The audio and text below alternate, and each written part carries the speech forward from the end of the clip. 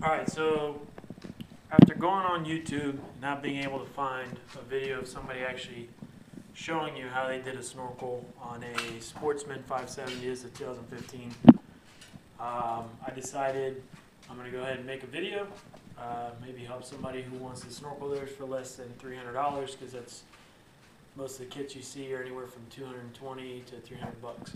So all in all, I have about $100 into this, and that's with me ordering the adapter plate from Snorkel Your ATV. It's about $27 online.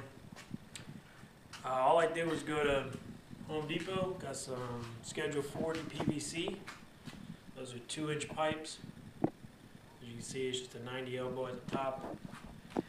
Down the bottom, I glued it into a threaded 2-inch piece that actually threads into these conduit hubs. Everything can pretty much be bought at Home Depot.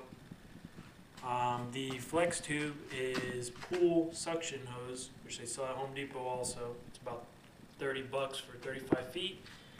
As you can see, they're loose, so they just slide up into the snorkels, so you can still open and close the front box. I don't use my front box anyways, but as you can see, you can still open and close it.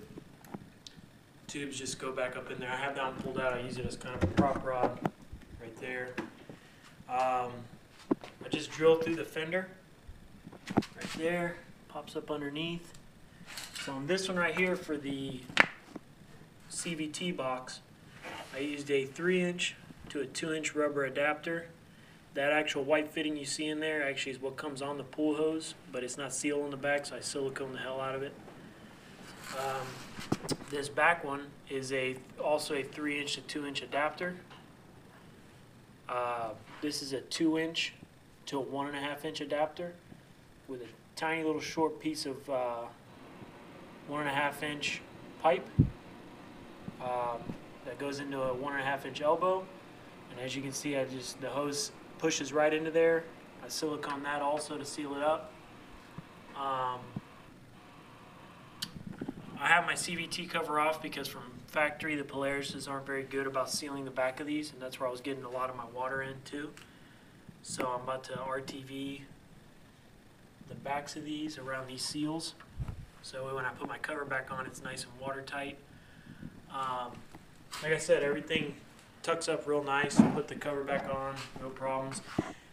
With mine, I made this fitting a little too high, so when it's installed, it bumps up into there, so I just cut my fender a little bit.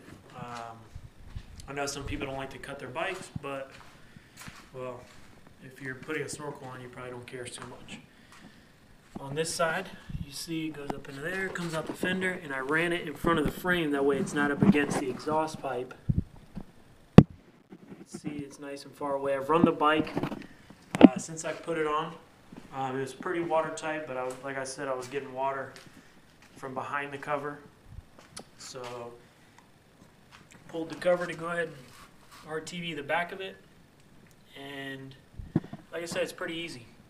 You know, I have about less than 100. It's right at $100 into this versus the expensive kits online. So if you have a little time on your hands, you want to save some money, that's a way to do it. Everything's zip tied, all nice and tight.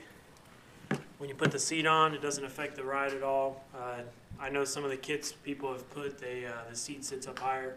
It's not like that. Like I said, everything went back on just perfectly fine. So that's pretty much it.